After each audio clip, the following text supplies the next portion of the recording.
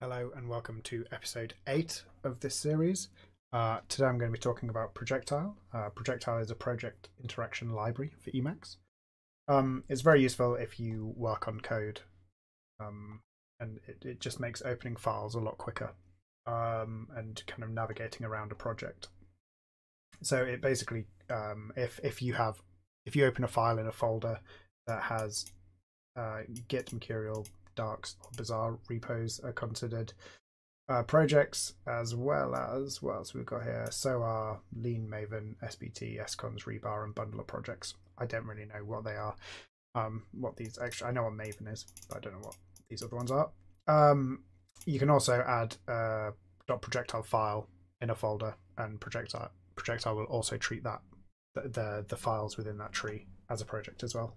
So some of the things that Projectile can do, it can jump to a file in a project, it can jump to files a point in a project, jump to a directory in a project, jump to a file in a directory, jump to a project buffer, jump to a test. I mean, it does loads of things. I've actually never used all of these things. The main things that I use are jump to a file in a project and jump to a buffer in a project. Basically all I use, and just for those things alone it's well worth it. So if we open our Emacs tut config and we just get down to the bottom of the file, here are the settings we did before. Everything's a bit of a mess, but we'll tidy it up at some point. So to install Projectile, we're going to use package again, use package. So Projectile, ensure that it's installed, and then for the configuration there are a couple of things that we want to do. So the first one is we want to decide what key combination we use to invoke Projectile. So define key projectile mode map,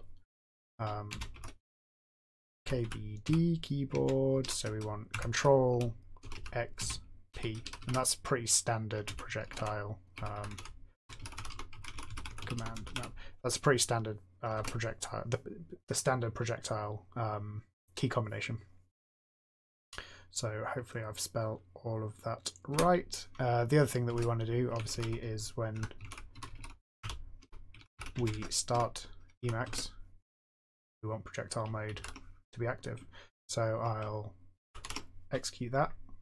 It's gone to true. So if I now press Control X P, I now get this new list of available commands.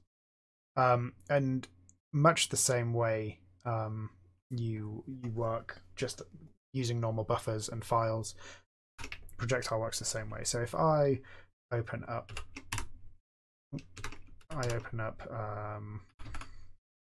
test project here, and I'll open up app.py. So hopefully Projectile knows that this is a project because it's a Git repo. So if I so I've got another file in here that's a module, it's a subdirectory called module. So if I press Control XP F for file, I should be able to filter down to module. So I can open that. Another thing you can do is Control XP B to switch buffer, and in that set, in this way, you only switch buffer.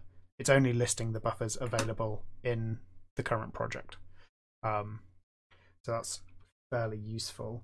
If you want to jump to a different project, you can do Control XP P, and then you can see I've got some projects there.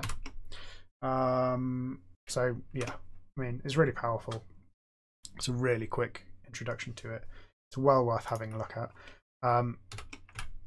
If we go back to our tut.l, if you're using Helm, so I'm just using iDo mode here, but if you're using Helm, there is a package called use package HELM Projectile, and that basically just enables, you ensure it's installed, config HELM Projectile on, and what that'll do is it will use, so when I was searching for buffers then, or searching for files, it was using iDo.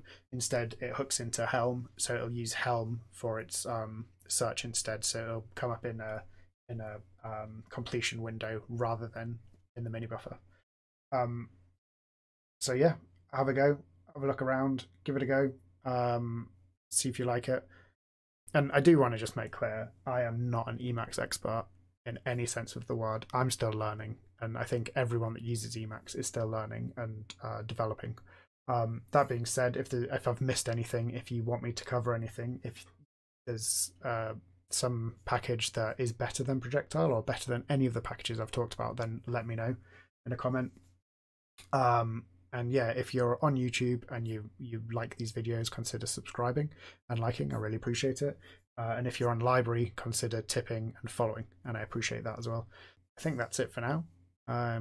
So yeah, cheers. Bye.